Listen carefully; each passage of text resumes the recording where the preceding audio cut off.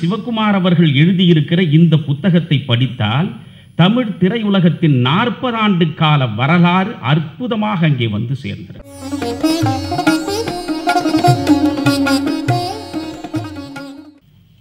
விழாநாயகர் சிவகுமார் அவர்கள் உள்ளிட்ட இந்த அவையை வணங்கி மகிழ்கிறேன். நண்பர்களே, திரையுலகத்தில் உள்ளவர்களோடு எனக்கு நெருக்கமான தொடர்பு என்றைக்கும் கிடையாது.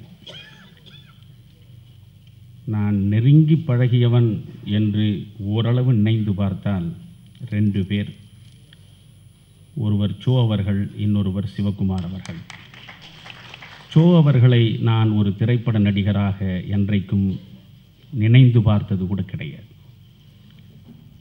அவர் மிகச்சிறந்த தமிழகத்தின் அரசியல் விமர்சகராக, நெறி சார்ந்த பத்திரிகையாளராக, நக்கீர பார்வையோடு எதையும் எழுதக்கூடிய விமர்சகராக அவரை பார்த்து நான் வியந்திருக்கிறேன். ஆக அவரையும் கழித்து விட்டு பார்த்தால் என்னுடைய நெஞ்சுக்கு நெருக்கமாக ஒரு நாற்காலி போட்டு நான் வைத்திருப்பது சிவகுமார் அவர்களை மட்டும்தான். அதற்கு நண்பர்களே காரணம் வேறொன்றும் இல்லை. ஒரு மனிதன் மிகச்சிறந்த ஓவியனாக உருப்பெற முடியும் பயிற்சியும் முயற்சியும் இருந்தால். ஒரு மிகச்சிறந்த ஓவியன் ஒரு மிகச்சிறந்த நடிகராக வந்து விடுவது அரிது. பார்த்ததை எழுதுபவராகவும் பார்த்ததை பார்த்தபடி வாழ்ந்து காட்டுபவராகவும் ஒரே நேரத்தில் 2 பரிமாணங்களை பெறுவது மிகவும் அரிது. ஒரு சிறந்த ஓவியராக வளர்ந்து ஒரு சிறந்த கலைஞராக உயர்ந்து சிவகுமார் அவர்கள் திகழ்கிறார் என்பதில் பெருமை இல்லை. பாலா அவர்கள் சொன்னதைத்தான் நான் வழிமொழிகிறேன். அவர் மிகச்சிறந்த மனிதர். இன்றைக்கு மிகச்சிறந்த மனிதர்களை இந்த சமூக வீதிகளில் காண்பதுதான் ரொம்பவும் அபூர்வமாகவும் அரிதாகவும் போய்விட்டது. அதனால்தான் அவரை நேசிக்கிறேன். நாலெட்ஜ் இஸ் வர்ச்சியூ என்று சாக்ரட்டிஸ் சொன்னான். நல்லறிவே நல் ஒழுக்கம். அறிவு என்பதும் ஒழுக்கம் என்பதும் வேறு வேறான திசைகளில் பயணிக்கக்கூடிய 2 வெவ்வேறு அம்சங்கள் இல்லை. எவன் ஒருவன் நல்லறிவு உள்ளவனாக இருக்கிறானோ அவனிடம் நல்லொழுக்கம் இயல்பாகவும் இயற்கையாகவும் வந்து வாய்க்கும். வெறும் அறிவு என்று சொல்லவில்லை, நல்லறிவு. எனவே நல்லறிவு உள்ளவன் நல்லொழுக்கம் உள்ளவனாக இருப்பது இயல்பு. கலை உலகத்தில் கரைபடியாமல் ஒரு மனிதன் 40 ஆண்டு காலத்திற்கு மேல் வாழ முடியும் என்றால் இந்த நாட்டில் தாஜ்மஹாலை விட பெரிய அதிசயம். உண்மையில் சொல்கிறேன். அவரே எழுதுகிறார். நான் எப்பொழுதும் குறிப்பு தயாரித்து கொண்டு பேசி பழக்கம் கிடையாது. நான் 3 மணி நேரமானாலும் நெஞ்சம் திறந்து பேசுவேன். நேர நிர்பந்தத்துக்கு உட்பட்டு பேச சொன்னால் கூடுமானவரை அந்த மேடைகளை தவிர்த்து விடுவேன். காற்றாற்று வெள்ளம் போல் மனதில் ஊறக்கூடிய கருத்துக்களை வெளிப்படையாக வைக்க வேண்டும் என்று விரும்புபவன் நான். ஆனால் இங்கே குறிப்பு எதற்காக எடுத்தேன் என்றால், அந்த புத்தகத்தை நான் 500க்கும் மேற்பட்ட பக்கங்களை படித்தேன். ஒரு காலத்தில் தேடி தேடி தேடி நிறைய புத்தகங்களை படித்தேன். சிவகுமார் சொல்வதைப் போல குபாராவிலே இருந்து, லாசாராவிலே இருந்து, புதுமை பித்தனிலே இருந்து அத்தனை படைப்பாளிகளையும் ஜெயகாந்தன், ஜானகிராமன், நாப்பா வரை தேடி தேடி படித்தேன். ஒரு நல்ல புத்தகம் ஒரு நல்ல மனிதனை உருவாக்க முடியும். நான் நாப்பாவை படித்துதான் உருவானேன். நாப்பாவினுடைய குறிஞ்சி மலரை படித்தேன், நாப்பாவினுடைய பொன்விலங்கை படித்தேன், நாப்பாவின் ஆத்மாவின் ராகங்களை படித்தேன். அந்த படைப்புகளில் உலவக்கூடிய ஒரு சத்தியமூர்த்தியாய், அரவிந்தனாய், ராஜாராமனாய் சமூக வீதிகளில் வாழ வேண்டும் என்ற தாகமும் தவிப்பும் எனக்கு பள்ளி பருவம் தொட்டே வந்தது. ஒரு நல்ல புத்தகம் ஒரு நல்ல மனிதனை உருவாக்க முடியும். ஆனால் இன்றைக்கு வருகிற படைப்புகளின் மீது எனக்கு பெரிய மரியாதை இல்லை. நான் 50ஐ கடந்தவன். இறைவன் எனக்கு இன்னும் எவ்வளவு ஆயுள் வைத்திருக்கிறான் என்று தெரியாது. எனவே வாழக்கூடிய ஒவ்வொரு நொடியையும் அர்த்தமுள்ளதாக வாழ்ந்து பார்க்க வேண்டும் என்று ஆசைப்படுவதனால் எல்லாவற்றையும் நான் இப்பொழுது படிப்பது கிடையாது. எது பயன் தருமோ, எது என்னை செம்மைப்படுத்துமோ, எதை என்னுடைய சிந்தனையை வளப்படுத்துமோ, எதை சமூகத்திற்கு கொண்டு போய் சேர்த்தால் சமூகம் சிறப்புறுமோ அதை மட்டும் தேடி படிக்கிறேன். ஆனால் சிவகுமாருடைய 500க்கும் மேற்பட்ட பக்கங்களை கண் வலிக்க வலிக்க ஒரு நாள் முழுவதும் படித்தேன். நான் மாப்போசியினுடைய எனது போராட்டம் என்கின்ற அவருடைய சுயசரிதையை படித்திருக்கிறேன். மாப்போசியினுடைய அரசியலில் எனக்கு விமர்சனங்கள் உண்டு. மாப்போசி எழுதிய எனது போராட்டம் என்கிற புத்தகத்தை ஒருவன் படித்தால் தமிழகத்தின் 50 ஆண்டு கால அரசியல் வரலாறு முழுவதையும் தெரிந்து கொள்ள முடியும். அது அவர் அறியாமலேயே அவர் செய்து வைத்திருக்கிற ஒரு சேவை. அதே போன்றுதான் சிவகுமார் அவர்கள் எழுதியிருக்கிற இந்த புத்தகத்தை படித்தால் தமிழ் திரையுலகத்தின் 40 ஆண்டு கால வரலாறு அற்புதமாக அங்கே வந்து சேர்ந்திருக்கிறது. மிக அற்புதமாக எழுதியிருக்கிறார். அதில் அவர் ஒரு இடத்தில் சொல்கிறார், இதுதான் சிவகுமாரின் சாதனை. வாழ்க்கையை ஒரு தவமாக நடத்துவது என்பது எல்லாருக்கும் எளிதல்ல. அப்படி தவமாக நடத்தக்கூடியவன் எவனாவது இருந்தால் அவனை மகாத்மா என்று அடைமொழி கொடுத்து ஒரு படமாக மாட்டி வைத்துவிட்டு இவன் போல் நம்மால் நடக்க இயலாது என்று சொல்லிவிட்டு நாம் நம் வழியில் நடந்து பழகிப்போன தேசம் இது. எனவே வாழ்க்கையை ஒரு தவமாக மேற்கொள்வது எளிதான காரியம் இல்லை. சிவகுமாருடைய வாழ்க்கை ஒரு தவம். அதுதான் சிவகுமாரிடம் எனக்கு ஏற்பட்ட ஈர்ப்பு. அவர் சொல்கிறார், எதுவும் மலிவாய் சுலபமாய் கிடைக்கிற இந்த துறையில், சினிமா துறையில், எதுவும் மலிவாய் சுலபமாய் கிடைக்கிற இந்த துறையில் இதுவரை ஒழுங்காக வாழ்க்கையை வாழ்வதுதான் நான் செய்த சாதனை என்று சொல்வது மனதிற்கு இதமான விஷயம் என்று நினைக்கிறேன். நான் அப்படி வாழ்ந்தேன் என்று கூட கம்பீரம் கலையாமல் சொல்வதற்கு அவருடைய பணிவும் அடக்கமும் இடம் தரவில்லை. பிறர் சொல்வது எனக்கு சுகத்தை தருகிறது என்கிறார். எதுவும் மலிவாக கிடைக்கக்கூடிய இடம். நண்பர்களே, நெருப்பு வளையத்தின் முற்றுகைக்குள்ளே ஒரு கற்பூரம் எரியாமல் தன்னை காப்பாற்றிக் கொள்வது எவ்வளவு கடினமோ அதுதான் சிவகுமாருடைய வாழ்க்கை. நான் இந்த நேரத்தில் மறைந்த பரமாச்சாரியார் சொன்னதை நினைவுபடுத்துகிறேன். வைராக்கியம் என்பதற்கு ஒரு அழகான விளக்கம் அவர் கொடுத்தார். எது வைராக்கியம்? என்னுடைய வீட்டிற்கு பக்கத்திலே ஒரு ஜாங்கிரி கடை இருக்கிறது. அந்த ஜாங்கிரி உலக புகழ் பெற்றது. எந்தெந்த திசைகளிலிருந்து வரக்கூடியவர்கள் எல்லாம் விரும்பி வந்து வாங்கி செல்லக்கூடிய புகழ்பெற்ற ஒரு ஜாங்கிரி கடை. அதற்கு பக்கத்தில் எனக்கு வீடு. அப்படி புகழ்பெற்ற அந்த ஜாங்கிரி கடையில் ஒரு நாளும் ஒரு ஜாங்கிரியையும் நான் பெறாமல் இருப்பதற்கு பெயர்தான் வைராகியமே தவிர ஜாங்கிரியே கிடைக்காத அத்வான காட்டிலே அமர்ந்து கொண்டு நான் ஜாங்கிரி சாப்பிடுவதில்லை என்று சொல்வதில் ஒரு பெரிய வைராகியம் இல்லை. ஜாங்கிரி கடைக்கு பக்கத்தில் அல்ல, ஜாங்கிரி கடைக்குள்ளேயே இருந்து கொண்டு ஜாங்கிரி சாப்பிடாத மனிதன். அதுதான் இவரிடம் நான் காணுகிற மிகச்சிறந்த அம்சம். அவருடைய நடிப்பு குறித்து எல்லாரும் பாராட்ட வேண்டிய அவசியம் இல்லை. இயக்குனர் சிகரம் அவர்களை மிக தெளிவாக சொல்லிவிட்டார். நடிப்புக்கு இலக்கணமும் அகராதியும் சிவாஜி என்றால் ஒரு நடிகருக்கு இலக்கணமும் அகராதியும் சிவகுமார். அங்கே ஒரு செய்தி ஆழமாக இருக்கிறது. ரீடிங் பிட்வீன் த லைன்ஸ் தான் மிக முக்கியம். 2 வரிகளுக்கு இடையே ஒரு வரி இருக்கும், அதை தேடி பிடிக்க வேண்டும். அதை பிடிப்பதனாலே தான் ஷோவுக்கு தனி மரியாதை. நண்பர்களே, நடிப்புக்கு இலக்கணமும் அகராதியும் சிவாஜி, நடிகனுக்கு இலக்கணமும் அகராதியும் சிவகுமார் என்றால் அங்கே பெரிய இடைவெளி இருக்கிறது. அப்படியானால் நடிப்பையும் நடிகனையும் தனித்தனியாக பிரித்து பார்க்கிறார் பாலச்சந்தர். சிவாஜி நடித்தார், நடிப்புக்கு இலக்கணம் வகுத்தார், நடிப்பின் அகராதியாக திகழ்ந்தார். ஆனால் ஒரு நடிகர் எப்படி வாழ வேண்டும், வாழ்க்கை விழுமங்கள் சார்ந்து என்று பார்த்தால் சிவாஜியை விட சிவகுமார் மேலே போய் நிற்கிறார் என்பதுதான் அங்கே நாம் புரிந்து கொள்ள வேண்டிய செய்தி. நான் சிவாஜி ரசிகன், அதுவே ஒரு பெர்ஃபெக்ட் ப்ரொஃபஷனல் என்று பாலச்சந்தர் சொல்லியிருக்கிறார். பெர்ஃபெக்ஷனிஸ்ட் என்று சோவே சொல்லிவிட்டார். நண்பர்களே, இங்கே தான் சிந்திக்கிறேன்.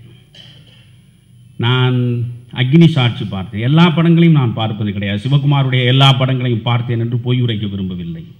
மடிந்தாலும் பொய் கூறேன் மானுடர்க்கே என்று சொன்னானே பாரதி, அவன்தான் எனக்கு ஆதர்சம். சில படங்கள் பார்த்திருக்கிறேன்.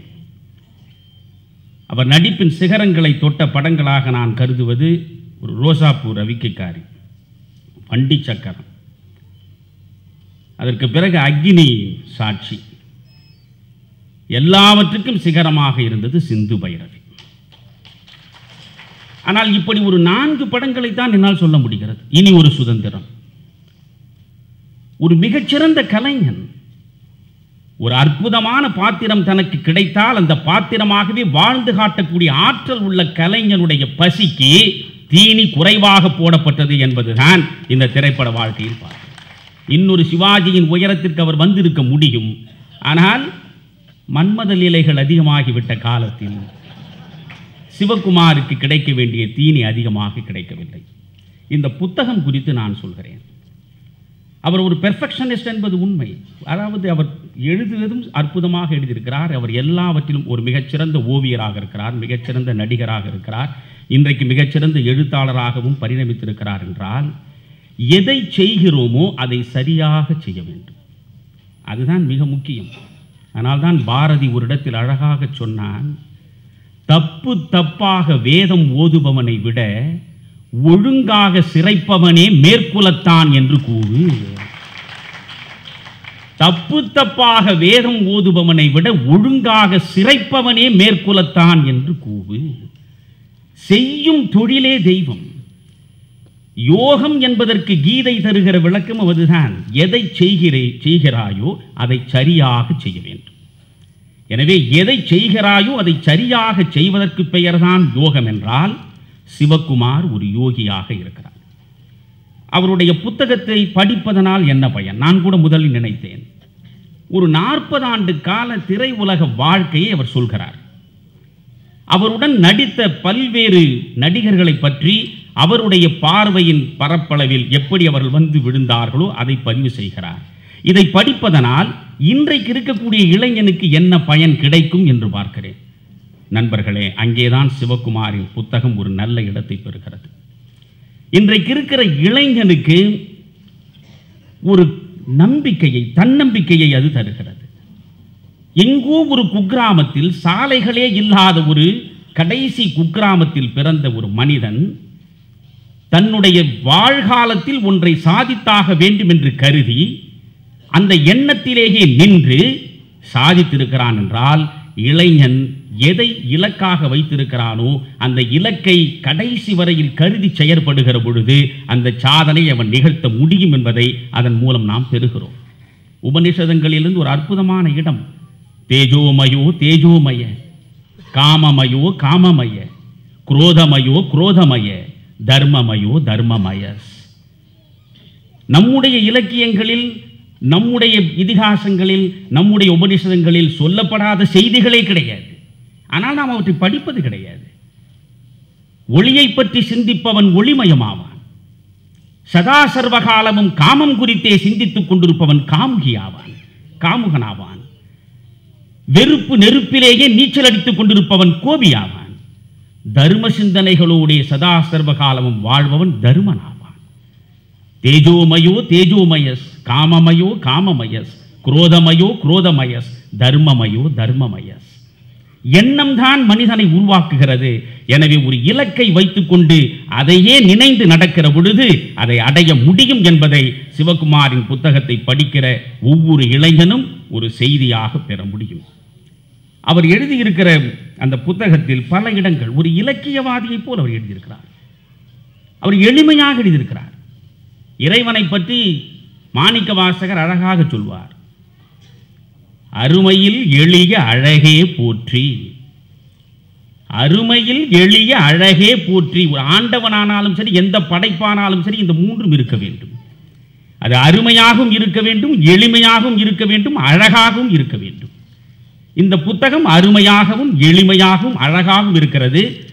எதையுமே பேசுவது போல் எழுத வேண்டும் என்பதுதான் என்னுடைய கட்சி என்று பாரதி சொன்னதை போல் மிக எளிமையாக எழுதியிருக்கிறார். ஆனால் ஒரு தேர்ந்த கவிஞன் கையாளக்கூடிய உவமைகள் அங்கே வந்து விழுந்திருக்கின்றன என்பதுதான் அதிசயமானது. சுமதி அதையே சொன்னார், சுதாங்கன் அதையே சொன்னார்.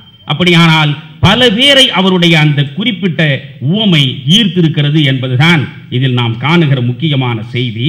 அவர் சொல்கிறார் சினிமா புகழை பற்றி, உண்மையில் கொடைக்கானல் மேகத்துக்கும் சினிமா புகழுக்கும் வேறுபாடே இல்லை.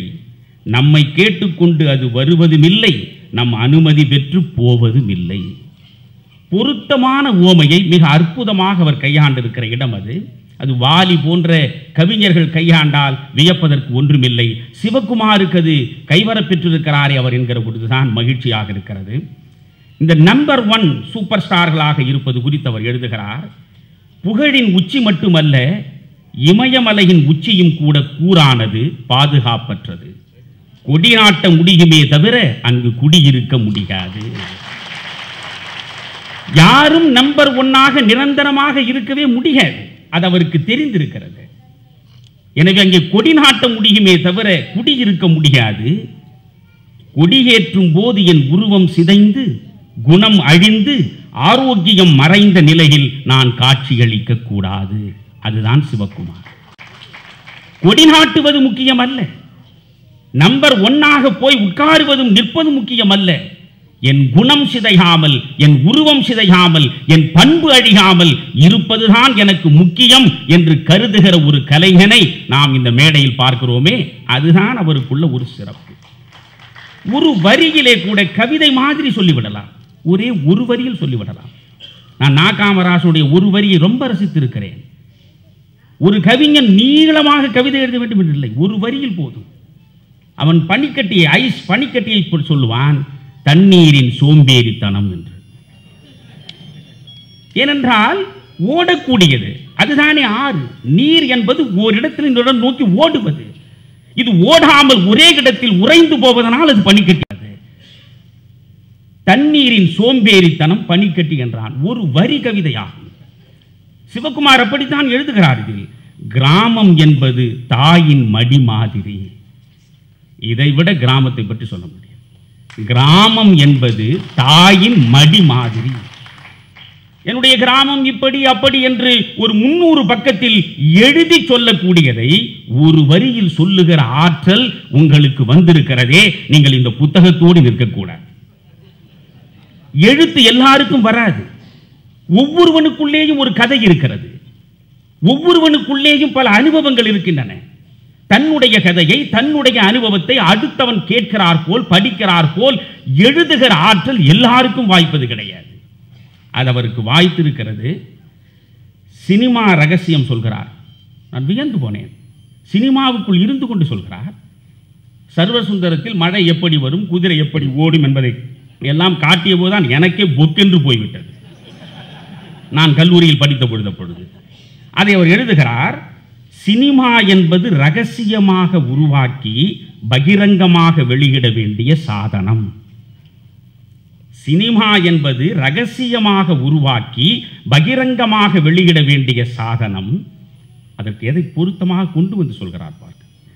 உடம்புக்குள்ளே இருக்கும் சதை, எலும்பு, நரம்புகளை எல்லாம் தெளிவாக படிப்பவன் பெண்ணின் புற அழகை முழுமையாக ரசிக்க முடியுமா?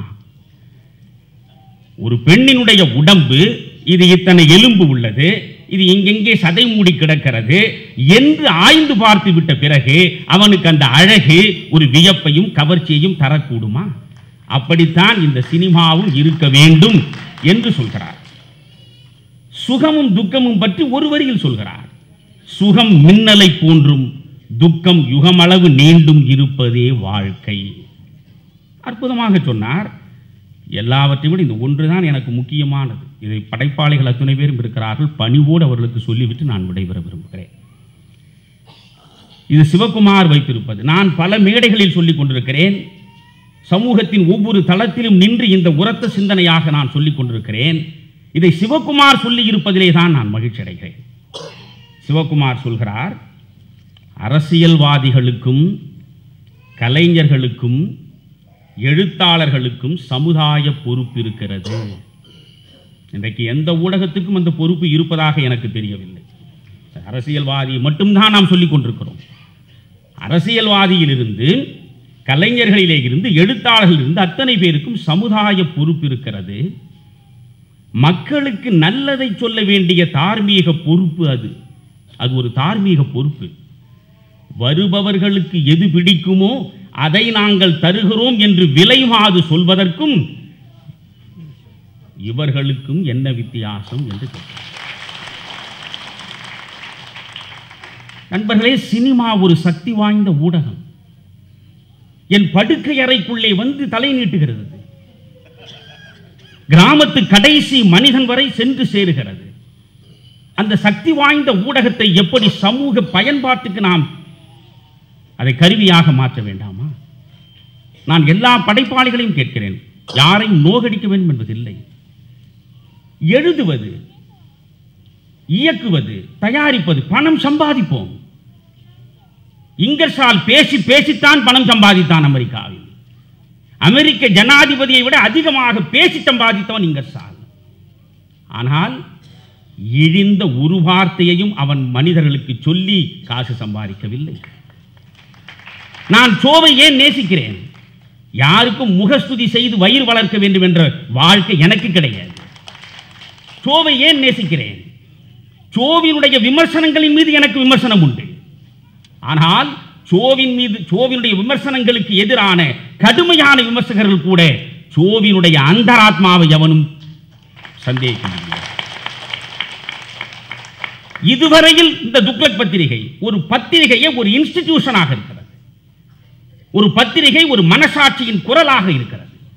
அந்த பத்திரிகையில் இதுவரை நான் கேட்கிறேன், இன்றைக்கு ஒரு 2 ஆண்டு காலம் பாருங்கள், ஜீவஜோதி ரொம்ப காலம் இருந்தார், ஷெரீனா அடுத்து இடம் பெற்றார், அடுத்து ஜெயலட்சுமி வந்தார். இந்த ஜெயலட்சுமிகளும் ஷெரீனாக்களும் ஜீவஜோதிகளும் இல்லாமல் ஒரு பத்திரிகையும் கிடையாது துக்ளக்கை தவிர. இந்த ஷெரீனாவையும் ஜீவஜோதியையும் இந்த ஜெயலட்சுமியையும் வைத்து வயிறு வளர்க்க வேண்டும் என்றால் அந்த பத்திரிகையை மூடிவிடுவதற்கு தயாராக இருப்பாரே தவிர அதை வைத்து வயிறு வளர்க்க. காரணம், படைப்பாளிக்கு ஒரு சமூக பொறுப்பு. பிரம்மாக்கள் இல்லையா நீங்கள்? என் எழுதுகோல் தெய்வம், எழுத்தும் தெய்வம் என்று சொன்ன பாரதியின் பரம்பரை இல்லையா நீங்கள்? செய்யப்படுவது அனைத்தும் பாரதி தான் கவிதை எழுதுகிறாக ஒரு நாளும் சொன்னதில்லையே. செய்யப்படும் கவிதை அனைத்தும் பராசக்தியாலே செய்யப்படும். நானா எழுதுகிறேன். தன்னை பற்றி ஒரு நாளும் சிந்திக்காமல் இந்த மண்ணை பற்றியே சதா சர்வ காலமும் சிந்தித்த ஒரே கவிஞன் இல்லை அவன். செய்யப்படும் கவிதை அனைத்தும் பராசக்தியாலே செய்யப்படும். எழுதுகோல் தெய்வம், என் எழுத்தும் தெய்வம். மந்திரம் போல் வேண்டுமாடா சொல் இன்பம் என்றான். ஒவ்வொரு சொல்லும் ஒரு மந்திரமாக இருக்க வேண்டும். நான் படைப்பாளிகளிடம் கேட்பது ஒன்றுதான், ஒரு சலவை தொழிலாளிக்கு இருக்கிற சமூக பொறுப்புணர்வாவது நமக்கு இருக்க வேண்டாமா? சலவை தொழிலாளியை ஏன் சொல்கிறேன்? என் வீட்டில் அழுக்கு மூட்டை இருக்கும். என் வீட்டில் இருக்கிற அழுக்கு மூட்டையை அந்த சலவை தொழிலாளி வீட்டிற்கு வந்து எடுத்து செல்கிறான். எடுத்து செல்பவன் மூட்டை கட்டி கொண்டு போய் நடுவீதியிலே கடைபரப்பி இவன் வீட்டில் இவ்வளவு அழுக்கு என்று ஒருபோதும் சொல்வது கிடையாது. அவன் என்ன செய்கிறான்? அந்த அழுக்கு மூட்டையை எவனும் காணாமல் மூட்டையாக கட்டி கழுதையின் முதுகிலே வைத்து ஊருக்கு ஒதுக்குப்புறத்திலே இருக்கிற துறைக்கு கொண்டு போகிறான். அந்த துறையிலே கொண்டு போய் அழுக்கை அகற்றி தூய்மையாக்கி உங்களிடம் கொண்டு வந்து சேர்க்கிறானே. இவ்வளவு அழுக்கு இங்கே இருக்கிறது, அதனால் அதை சொல்கிறேன் என்று சொல்பவர்கள் சலவை தொழிலாளிக்கு இருக்கிற சமூக பொறுப்புணர்வையாவது இவர்கள் பெற வேண்டாமா? எங்களை சுற்றி இருக்கிற சமூகம் இப்படித்தான் இருக்கிறது, எனவே அதை நாங்கள் சொல்கிறோம் என்று நீங்கள் சொன்னால் அது நல்ல படைப்பாளிக்கிடம் இல்லை.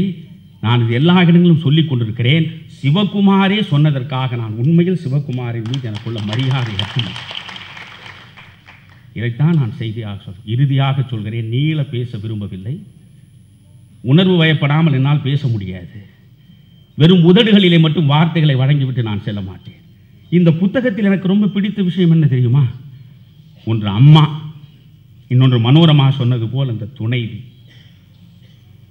துணைவியை கூட நான் விட்டு விடுகிறேன். அம்மா தேடி படியுங்கள். அம்மா தமிழில் இருக்கிற அந்த வார்த்தை இருக்கிற தமிழனாக பிறந்ததற்கு நாம் ஒவ்வொருவனும் தவம் இருந்திருக்க வேண்டும் நண்பர்களே. ஒவ்வொரு சொல்லுக்குள்ளேயும் ஒரு ஆழமான அர்த்தம் இருக்கும். அம்மா என்ற ஒரு சொல்லை எடுத்து பாருங்கள். அம்மாவின் முதல் எழுத்து ஆ, உயிர் எழுத்து. இடை எழுத்து இம், மெய் எழுத்து. இறுதி எழுத்து மா, உயிர் மெய் எழுத்து. யோசியுங்கள், ஏன் அம்மா என்று ஒரு உயிர் எழுத்தையும் ஒரு மெய் எழுத்தையும் ஒரு உயிர் மெய் எழுத்தையும் சேர்த்து வைத்தான்? உனக்கு கருவிலே உயிர் கொடுப்பவள் அவள். கருவிலே உயிர் கொடுத்தாலே அந்த உயிர் உலவுவதற்காக ஒரு மெய் உடலை கொடுத்தவள் அவள். உள்ளுக்குள்ளே கருவில் உனக்கு உயிர் கொடுத்து உடல் கொடுத்து உயிரும் உடலுமாய் உன்னை வெளியே உலவ விட்டாளே அவள். எனவே கருவாக உயிர் கொடுத்தது அம்மா, முதல் எழுத்து ஆ. உடல் கொடுத்தது இம், மெய் எழுத்து, மெய் உடம்பு. உயிர் மெய் என்பது உயிரும் உடம்புமாய் உலவுவது. உனக்கு உயிர் கொடுத்து உடம்பு கொடுத்து உயிருடம்பாய் உலவ விட்டாளே அம்மா. அந்த அம்மாவை இன்றைக்கு எத்தனை பேர் பாசத்தோடு பார்க்கிறான்? இன்றைக்கு இருக்கிற நுகர்பொருள் கலாச்சாரத்தின் முற்றுகையில் பாசம் பறிபோய் விட்டதே. அன்போடு உணவளிப்பதற்கு ஆள் இல்லையே. இன்றைக்கு எங்கு பார்த்தாலும் அன்பற்ற உணவு, ஆதரவற்ற துணை, பரிவற்ற உறவு, பாசமற்ற வார்த்தை. இதுதானே? யோசித்து பாருங்கள் நண்பர்களே, எத்தனை முதியோர் இல்லங்கள் உருவாகிவிட்டன. முதியோர் இல்லங்கள் இந்த மண்ணின் பண்பாட்டுக்கு முரணானது இல்லையா? பாசம் பறி போய்விட்டது. நான் ஒரு புது கவிதை சொல்கிறேன். புது கவிதை என்று சொன்னால் சோ கோவப்படுவார். அவர் தான் அதில் துக்ள. எனக்கு அது உடன்பாடு, சோவுடைய கருத்து எனக்கு முழு உடன்பாடு உண்டு. அது கம்பாசிட்டர் கவிதை. அதை நீங்கள் புது கவிதை என்று சொல்லாதீர்கள், கம்பாசிட்டர் கவிதை என்று சொல்ல. கம்போஸ் பண்ணுவது அது. நான் நேற்று இரவு நிலாவை பார்த்தேன். நேரடியாக எழுதினால் அது உரைநடை. நான் நேற்று இரவு நிலாவை பார்த்தேன் எழுதினால் கவிதை அது. எனவே அவர் என்ன சொல்கிறார்? நீ நேராக கம்போஸ் பண்ணுவதற்கு பதிலாக ஒன்றின் கீழ் ஒன்றாக கம்போஸ் செய்கிறார். அது கம்போசிட்டர் கவிதை. ஆனால் எனக்கு என்ன தெரியுமா? அது மரபா, அது புது கவிதையா, அது கம்பாசிட்டர் கவிதையா? எனக்கு அது முக்கியம் அல்ல. அது ஏதாவது ஒரு செய்தி தருகிறதா? இன்றைக்கு எத்தனை பேர் இந்த தாய் தந்தையுடைய உதிரத்தில் படித்து வெளிநாடுகளுக்கு போய் இந்த தாயையும் தந்தையும் புறக்கணித்தவர்கள். ஒரு புது கவிதை சொல்கிறேன். தந்தை மகனுக்கு சொல்கிறான், மகனே, நீ பிறந்த அன்று தோட்டத்தில் நட்டு வைத்தேன் ஒரு தென்னங்கன்று. நீ பிறந்த அன்று தோட்டத்தில் நட்டு வைத்தேன் ஒரு தென்னங்கன்று. என் வியர்வையில் நீ வளர்ந்தாய். நான் ஊற்றிய தண்ணீரில் தென்னை வளர்ந்தது. இன்று நீ ஈட்டும் பணம் உனக்கு மட்டுமே இன்பம் தருகிறது. அன்று நான் நட்டு வைத்த மரம் எனக்கு சுவை நீரும் சுகநிழலும் தந்து கொண்டிருக்கிறது. ஒரு நாள் ஈமெயிலில் நீ மூழ்கி கிடக்கும் போது என்னை ஈமொய்த்த செய்தி வந்து சேரும். ஈமெயிலில் நீ மூழ்கி கிடக்கும் போது என்னை ஈமொய்த்த செய்தி வந்து சேரும். அதனால் என்ன? என் இறுதி யாத்திரையில் நீ இல்லாமற் போனாலும் என் தென்னை ஓலை எனக்கு கடைசி மஞ்சமாகும்.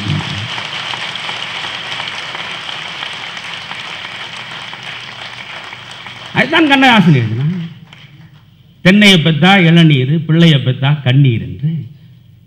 எனவே இவற்றை சிந்திப்பதற்கு அந்த அம்மாவை படியுங்கள், தேடி படியுங்கள். அந்த புத்தகத்தில் உருகி உருகி எழுதியிருக்கிறார். 32 வயதில் விதவையாகிவிட்ட அந்த தாய் ஒரு சிவகுமாரை உருவாக்குவதற்கு, இன்னொரு சகோதரியை உருவாக்குவதற்கு அவர் பட்ட பாடுகளை, அவர் சுமந்த சிலுவைகளை, நண்பர்களே, அதை எழுத்தில் அவர் பேனாவில் மை தொட்டு எழுதியிருக்க மாட்டார், தன் உதிரம் தொட்டு எழுதியிருக்கிறார். அதை படியுங்கள். நீள பேசவில்லை. இந்த தாயை நீங்கள் நினைப்பதற்காகவாவது படியுங்கள். திருக்குறள் மாதிரி வாலி சொல்லவில்லை. அம்மா என்று அழைக்காத உயிரில்லையே, அம்மாவை வணங்காது உயர்வில்லையே. இதை விட எவன் சொல்லும்? 2 வரி. அம்மா என்று அழைக்காத உயிர் இல்லையே, அம்மாவை வணங்காது உயர்வில்லையே. உங்கள் நேரடி சாட்சி. சிவாஜி கணேசன் தாயின் மீது எல்லையற்ற அன்பு கொண்டவர். சிவாஜி வளர்ந்தார். எம்ஜிஆர் தாயை கடவுளாக கருதியவர். எம்ஜிஆர் உயர்ந்தார். எவன் தாயை தெய்வத்தின் நிலையிலே கொண்டு போய் நிறுத்தி வணங்குகிறானோ அவனுக்கு வாழ்க்கை உண்டு.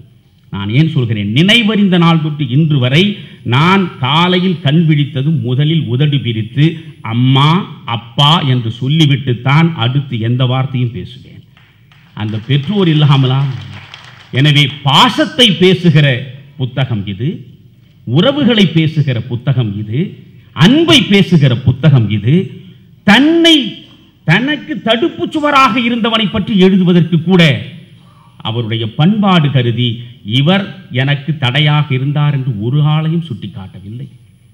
ஒரு இடத்திலும் ஒரு இழிந்த தவறான வார்த்தை இல்லை.